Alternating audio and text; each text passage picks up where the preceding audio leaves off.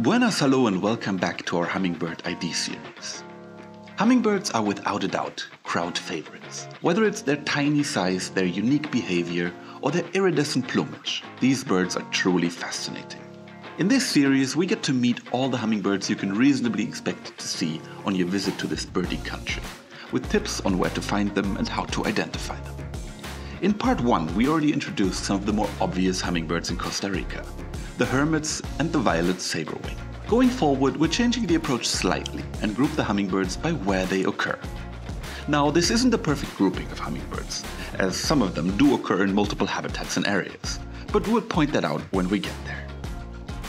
In today's part 2, we will meet the hummingbirds of the dry North Pacific lowlands and foothills.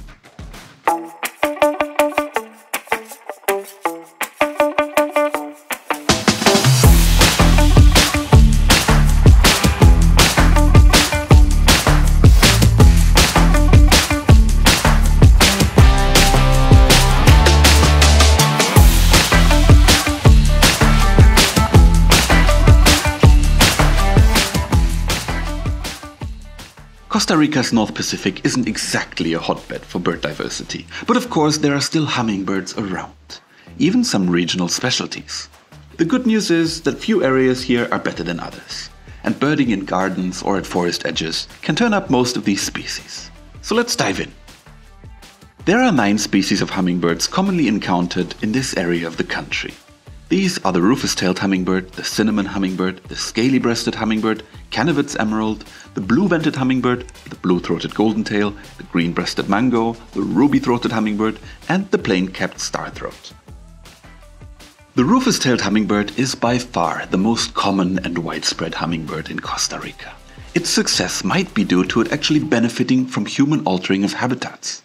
It mainly inhabits gardens, clearings, and forest edge zones, where it is very territorial around food sources and can often be seen chasing other hummingbirds and large insects. Apart from the characteristic rufous tail with a very narrow dark end, the bird is green with dark wings. Its reddish bill is slightly decurved with a black tip. If you're anywhere in the country and not too high up in the mountains, chances aren't bad that this is the first hummingbird you'll spot. The cinnamon hummingbird, in contrast, can only be found in the northwest of the country and in the western parts of the Central Valley. If you just see it from behind, it's pretty similar to the rufous-tailed hummingbird, with a green back, dark wings, and a reddish tail. However, its underparts are entirely cinnamon orange. It's a frequent garden visitor, but far less aggressive than its rufous-tailed cousin. Another bird that can, in the wrong conditions, somewhat resemble the rufous-tailed hummingbird is the blue-throated Goldentail. However, this beautiful hummingbird has a thick, straight, bright red bill, and its tail is greenish gold rather than rufous. The male has an iridescent violet throat. These hummingbirds can often be found by following their constant singing in mid-levels of forest clearings and edge zones. They also visit gardens. The blue-throated Goldentail is fairly common in the Pacific lowlands and foothills, but they do also occur in similar habitats on the Caribbean slope. Continuing with common garden visitors in the North Pacific, Canivet's Emerald is noticeably smaller than the previous birds, which weren't very big to begin with. It's quite common in the far northwest and a little less so on the Nicoya Peninsula and in the western Central Valley. The male is mostly dark and might pose some ID challenges, but its entirely green back and its dark forked tail are distinctive. The female is easier to identify, with green upperparts but pale grey underparts, a black mask, and a thick white stripe behind the eye. The blue-vented hummingbird is the reason the male Canivet's Emerald might pose some challenges. Its overall color pattern is very similar, but it lacks the forked tail. Instead, its straight steely blue tail is separated from the green back by its coppery rump. It has a dark patch on the wings. Keep that in mind. Males and females look alike. The blue-vented hummingbird's range overlaps with the Canivet's Emerald, but extends into the northern Caribbean slope, further east into the Central Valley, and even into the Dota region. There is another very similar hummingbird that I didn't even mention in the overview, the blue-tailed hummingbird.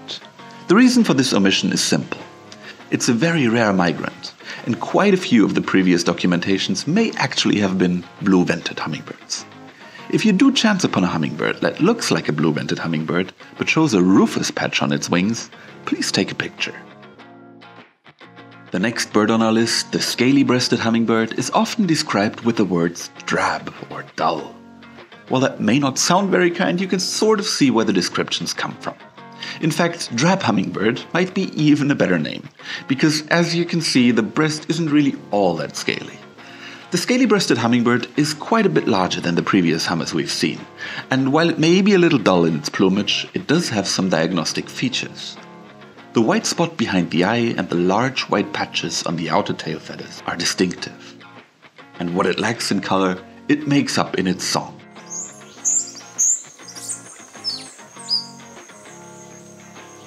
For a hummingbird, this is quite impressive. The scaly-breasted hummingbird occurs in dry and humid habitats along the Pacific coast, but also in the Caño Negro region and all the way into the Sarapiquí area. Similarly sized is the plain-capped Starthroat, but size is just about the only thing these birds have in common. The plain-capped Starthroat has a very long straight bill and a distinctive facial pattern with a dark eye mask. Its characteristic throat is red, but can sometimes be hard to see. It has a white belly and green tail feathers with white tips. Males and females look alike. The plain-capped Starthroat likes to forage in mid to high levels of second-growth forests, although it does come to edge zones and sometimes even to more isolated flowering trees in fields. Next up, the green-breasted mango. Yeah, I know what you're thinking. Tim, why is this thing called a mango? It's not particularly mango-esque. There's a whole family of hummingbirds called mangoes, and in fact these birds have nothing to do with the fruit at all, as mango trees are originally from southern Asia, and while they were of course introduced to the New World, the mango hummingbirds had somehow gotten their names before the fruits were common here. The name mango is not derived from Spanish or Portuguese or any indigenous language either, and unlike say the motmots or the cuckoos, mango hummingbirds don't call out their names. So what is it then? Well, it's a weird story. This is Sir Hans Sloane, first baronet, whatever that means, physician, naturalist, supposed inventor of chocolate milk, and avid collector. And by avid, I mean avid. After his death, his collection was left to the nation of Britain, and eventually laid the foundation for the British Museum. That was the good stuff. The weird stuff he just gave away to his loyal traveling servant, James Salter. At the time, Salter owned a barbershop in Chelsea, but I imagine upon seeing his newfound treasure converted it into a coffee house and a curiosity cabinet. James Salter was now Don Saltero. The coffee house was a big hit, frequented by among others Sir Isaac Newton, and in 1736, Eleazar Albin, who at the time was working on his book, A Natural History of Birds. Albin drew and described known species at the time, and for at least a couple of them he used Don Saltero's exhibits. One of them, you guessed it, was a Jamaican hummingbird. Also on display at Don Saltero's, an Indian oriole, known at the time as mango bird. Apparently Albin's notes weren't the cleanest, and the mix-up happened. And when Carl Linnaeus used Albin's work for his monumental Systema Naturae, the name stuck. Anyways, sorry for going off tangent there. The green-breasted mango. With its maroon tail, the male might at first glance be confused with the Rufous-tailed Hummingbird. But it is larger, has a slightly curved bill, and a blue-black stripe down the center of its throat and chest. The female is even more unique. It still has the dark strip, but the rest of its underparts are whitish, giving a very obvious contrast.